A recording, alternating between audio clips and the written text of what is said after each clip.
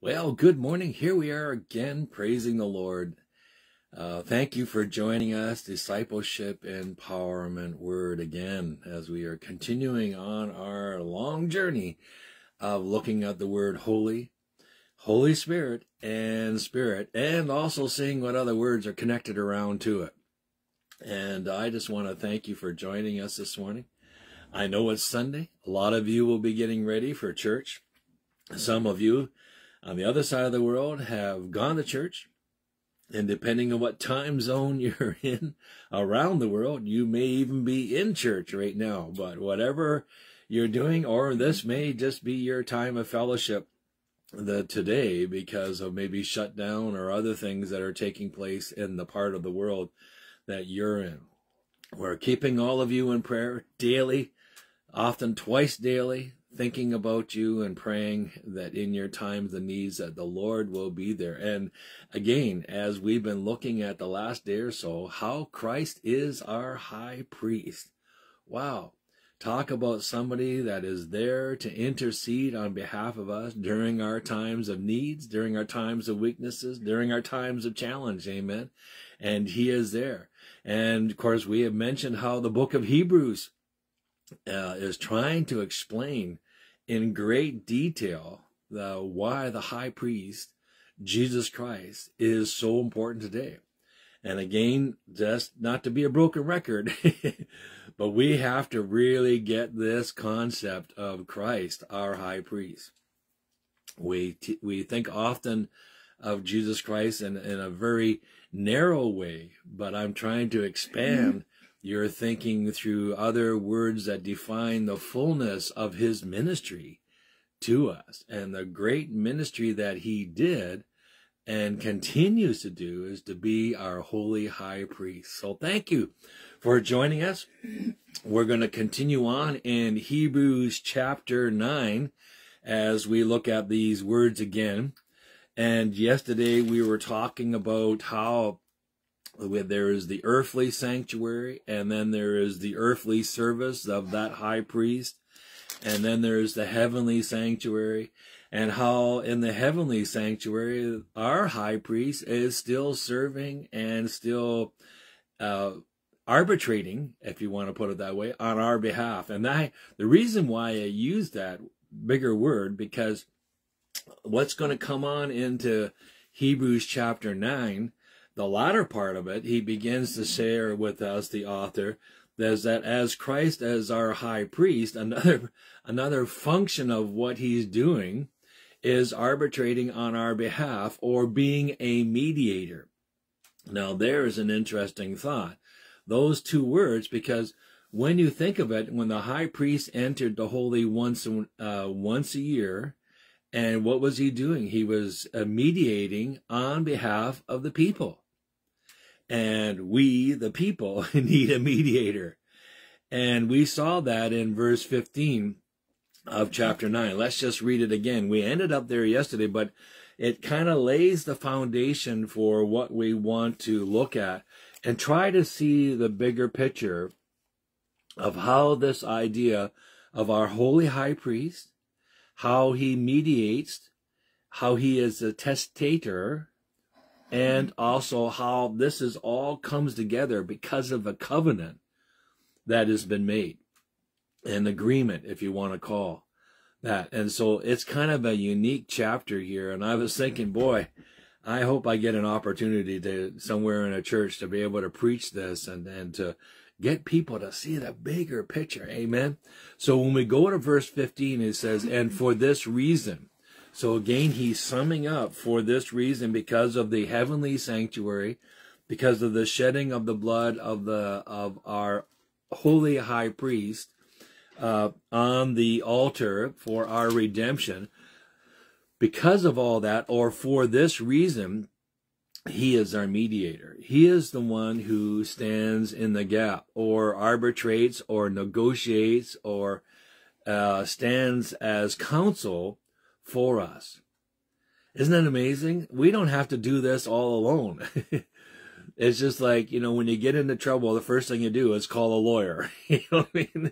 Well, when you get into trouble or difficulties or challenges that you face, maybe the first thing you need to do is call on Jesus Christ, our high priest, who is our mediator, mediating on behalf of us. So the idea of mediator here is still being connected, still, the author of Hebrews is still building about the sanctuary, about the covenant, about how things were like in the human realm and how they are in the spiritual realm.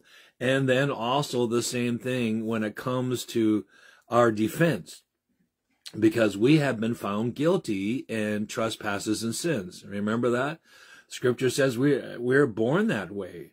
We didn't have to do anything to get there. We already had the upon our lives and upon our heart, the sin nature that we got from Adam and Eve. And the only way to be set free from that bondage, that imprisonment, is to be able to go to our mediator, our high priest, Jesus Christ, who will then, as we call out upon him in faith and trust, he will mediate for us. Isn't that wonderful? Isn't that beautiful to think about? That he is mediating on our behalf. So what is he mediating? And for this reason, he is the mediator of a new covenant. There is the old covenant, and under the old covenant, we're found guilty. Then the high priest presented through his shed blood, brought about a new covenant, which is in Christ Jesus. And he says, for the new covenant by means of death, for the redemption of the transgression under the first covenant. See, we were under the first covenant, we were in transgressions. We were still with sin. But it goes on, that those who are called and may receive the promise of eternal inheritance. So what is happening now is our high priest, because he fulfilled the price that needed to be paid for sin, the shedding of blood, Jesus did that, the Christ, the anointed one, he could then bring into being a new covenant. And under this new covenant came the promise that he would then be our mediator, and is through him only. Remember, only one high priest or only one person could go into the Holy of Holies once a year. And now Christ fulfilled that, where he, as a high priest, went into the Holy of Holies once and for all. He doesn't do it now every year and continue to do it. No, he only offered up his blood once. It was enough. The price was enough to bring about a new covenant, which was built on the idea of the shedding of the blood. And that through faith in Christ, we could then receive the promise of the forgiveness of sin through Christ. And I believe also the promise of the power of the Holy Spirit to come and fill us and to be with us. So this is what the mediator is doing. But now the author is kind of attaching the whole idea of the high priest, and now also what goes on in a law court.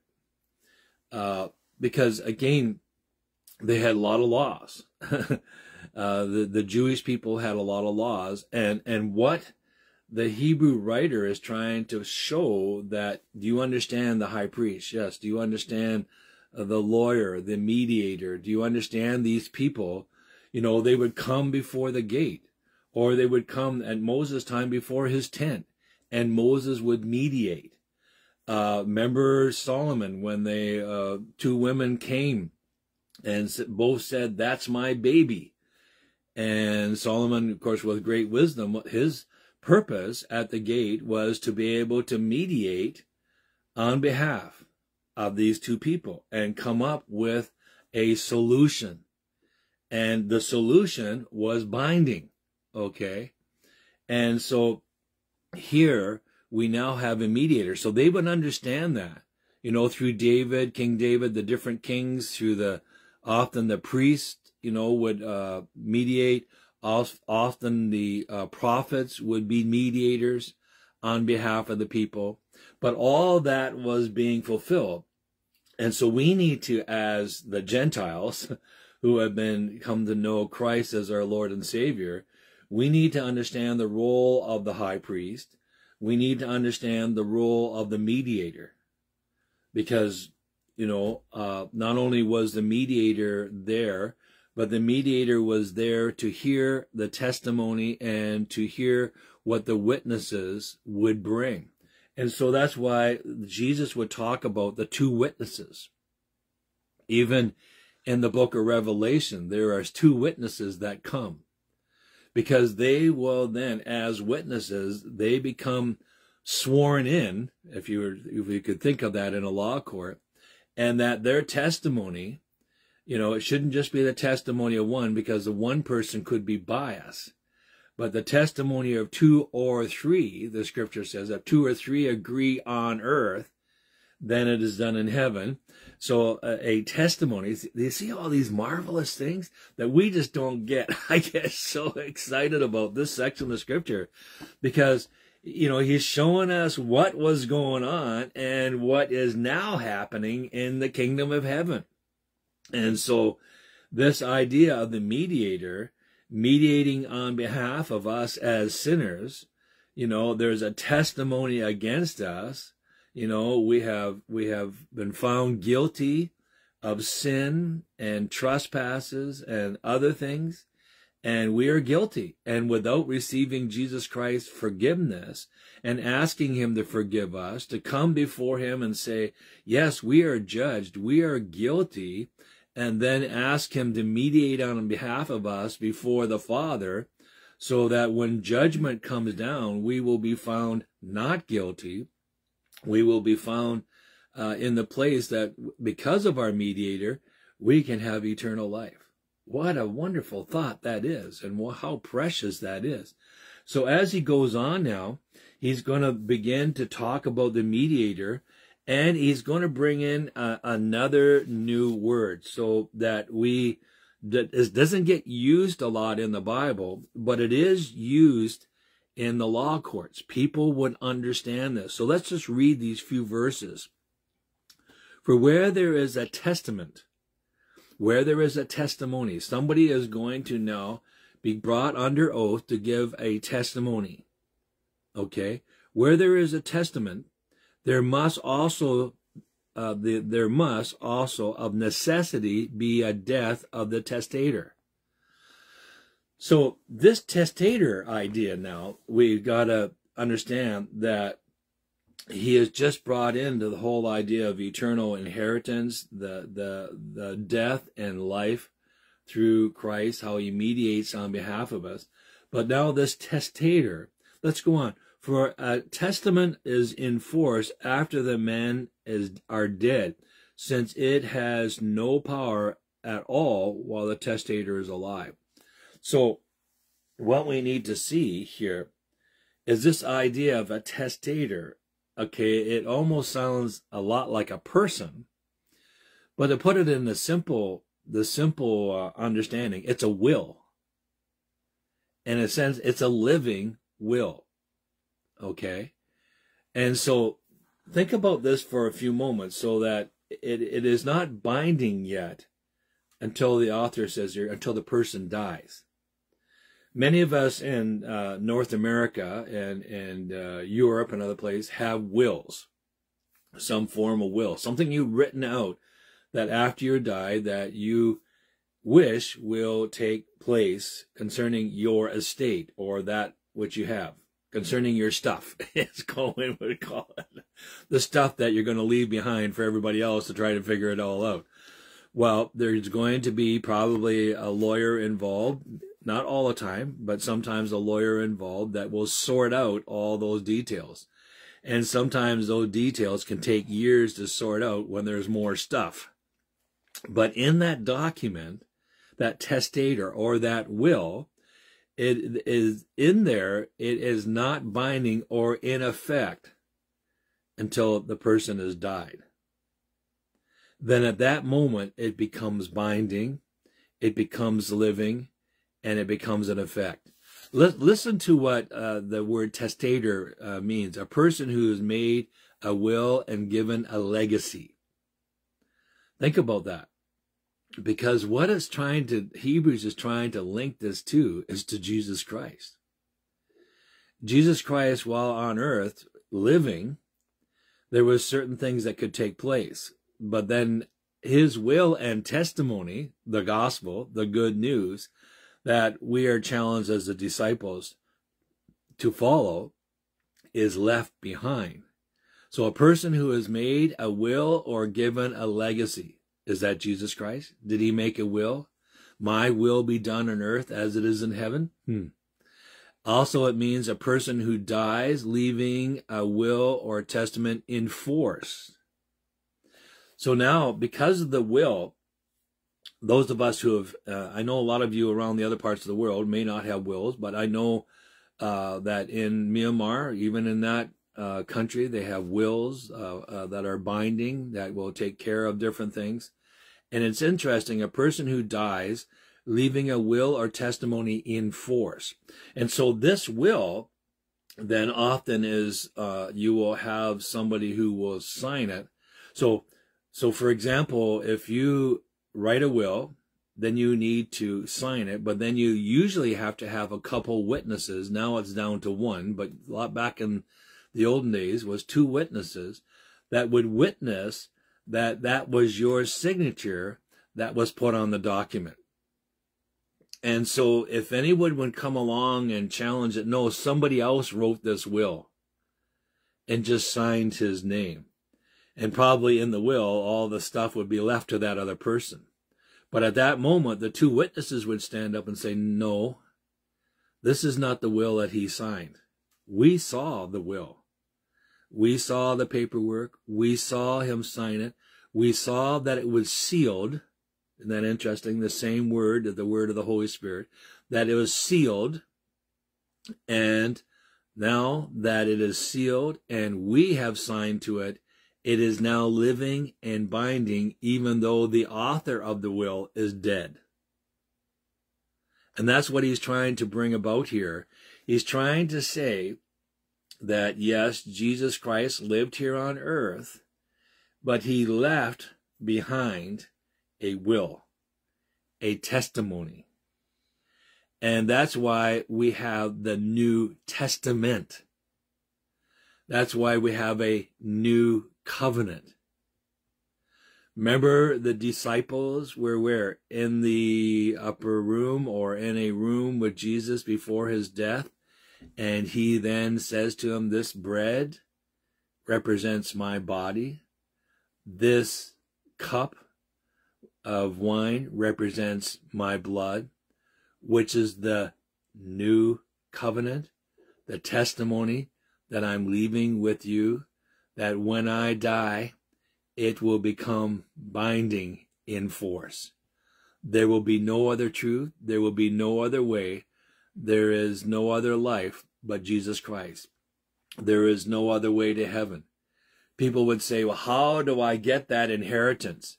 That person left billions of dollars behind. How do I get it? By faith in Jesus Christ. By being part of the testimony. But if your name is not on it, you don't get it. And isn't it interesting that those who go in to heaven, their names must be found where? In the book of life. The book of life is a testimony of your life. And it cannot be changed after your death. The testator or the will cannot be changed. You cannot rewrite it after the death of the person who has died, signed it, sealed it, and had it witnessed it. It's binding. It cannot be changed. A lot of people want to change the scripture. They want to change the gospel. They want to say it means something else. Sorry. It cannot happen. It cannot happen. And the author of Hebrew was appealing to the readers. You know, a will, a testator, cannot be changed after the person is dead. But it is living and binding until it's completely fulfilled. What he's going to completely fulfill, is his promises to us, the church. He's going to fulfill his second coming to us. He's fulfilling his kingdom in heaven is being established for us. He's fulfilling being a mediator and a high priest for us. He's fulfilling all that. Why? Because he's bound to fulfill it. Because he left it as his living testimony for those who were left behind. Are you getting that? Even the testator or the will is a binding document both for the person who wrote it and for the person who is going to read it and carry out what it says. Now think about that. That Christ has to obey his own word, his own writings, his own testimony. That's why it's called a covenant. The word covenant, a synonym for covenant, is testimony. Wow, think about that. So it is often signed by two witnesses, and the dictionary even says it's legally binding. Even though people go to court and try to fight it and say it's not fair and that, it's legally binding. So he says in verse 17, for a testament is in force after men is dead, after the men are dead, since it has no power at all while the testator is alive. Okay, no power. I don't know. I know we got to get going through here, but boy, oh boy, there is something that is amazing. Jesus dies on the cross. He then arises from the dead. He meets with the people, some of the people, especially the apostles, but he has to ascend in heaven. Why? So that as he goes into the heavens, at that moment, the will comes into effect.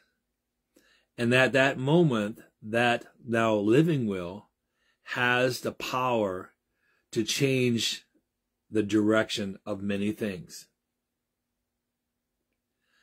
A will in the olden days was very powerful. That's why he says here, since it has no power at all while the testator is alive.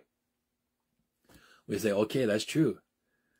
But we forget the flip side of it, that while he is dead, it has all power. The living will testimony of Jesus Christ has all power. What did Jesus say to the disciples? Go tarry in Jerusalem. Go wait there until you are endued from on high by the power of the Holy Spirit. That's when the testimony, that's when the testator, that's when the will came into full effect. Wow. Isn't that amazing? There's nothing we can do to change it. All we can do is get lined up to the will. And the moment we get lined up to the will and say, Jesus, forgive us of our sins, and ask you to come into our hearts, at that moment, that's why Jesus said, at that moment, you then become sons and daughters. And at that moment, you become heirs, right? Heirs to what? To the will and testimony, to the testator. Those of you who aren't Christians right now, you don't have any option. You're no part of this, because your name is not found in the book of heaven, the Lamb's book of life. Your name is not found on the testator. But through faith and believing in Jesus Christ, your name then gets added. And when you die, the full effects of what Christ has done will come upon you in power. But not only after you die, but here on earth while you live as a king's kid, also the will and testimony is active in your life. Isn't that an amazing thought? We don't get this because we don't understand it. Well, then he goes on. I need to get to the end of the chapter here, and I don't think that's going to happen. But he goes on in verse 18. He says, now, therefore, since you understand what the holy high priest is, you understand what a mediator is, you understand what a testator is, you understand the power of the covenant is. Well, now that you get all that, the people would have been shaking. Yeah, we get that. Yeah, move on. We got it. We know. We see it all around us all the time. See, they would have seen it. They would have seen the high priest walking down the road. They would have seen when the high priest puts on his garments, the holy garments, that he was going to be entering in once a year into the Holy of Holies. They would have understood the mediator. A lot of times, mediators were sitting out. Do you remember Ruth? What did they do? He had Ruth and Boaz had to do what? Well, not Ruth, but Boaz and his brother, or his next of kin, had to go to the city gate, share their testimonies, fulfill. Boaz wasn't challenging the law. The law was that Ruth would go to the next of kin to her husband. But here, they go out and they go before, and what do? They assemble elders to hear the testimony and mediate on behalf of the two of them. And at the end of it, what do they say?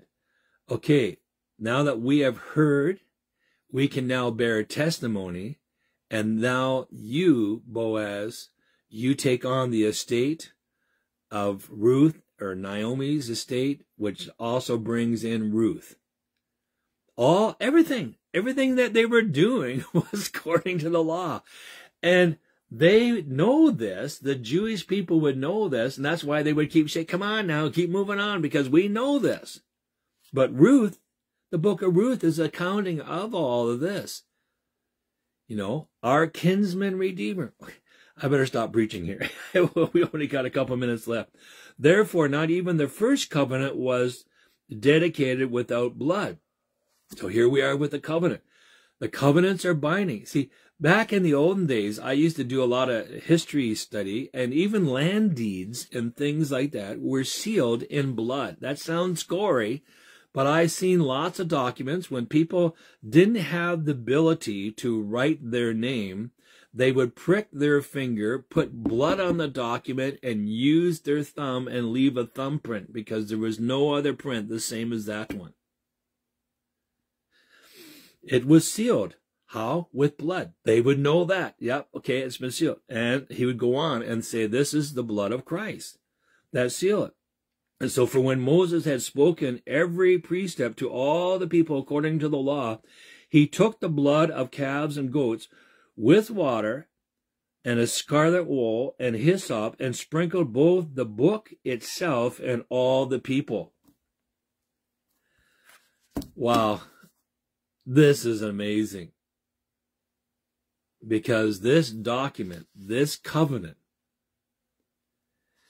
needed to bear, you needed the witness of two. The document, the covenant, was one. And the person and people were the second one. Are you getting this today? And what did Moses do? The document or the will or the covenant was not binding until there was shedding of the blood. And what did he do? He sprinkled the blood on the document, which meant that something has died to bring this document into full effect with all this power. And not only did they do that as a witness, as a testator, as a will, but he sprinkled it on the people. Think of that. Now we have the two witnesses. Moses said, this is binding. It's written in the book. All you people understand? Yes. Have you been here to hear it and see it? Yes. Now I seal it with the blood, both on the book and on you. And Moses was trying to show to them, it is now binding and full effect. Cannot be changed. I don't know how much you know about Jesus Christ, but Jesus Christ, as our high priest, shed his blood, and it would be sprinkled on the mercy seat as a forgiveness. And the two cherubims that were represented on both sides would be the two witnesses, and God himself would be present. And it was sprinkled on the mercy seat as a binding picture for us, that whoever will come into agreement with Jesus Christ, you will receive the mercy of God. You will receive the truth of God's word, but also you will receive the covering of the blood of Christ. Now, isn't that amazing? Well, our time has gone by. Let's pray. Father, we thank you, Lord Jesus, for what we can learn, what you're trying to show us through the whole area of the high priest, the mediator, the testator, Lord, the covenant. Oh, Lord, there is so much to share here that we as people, even myself, Lord, I don't even remember half of this in Bible school or anything that was talked about this. But, Lord, this is the big picture. This is what it's all about. This is why we can have faith in you, that we just need to ask. We just need to come. We just need to receive, because it's already been a bound document covered by your blood, through your blood, Jesus.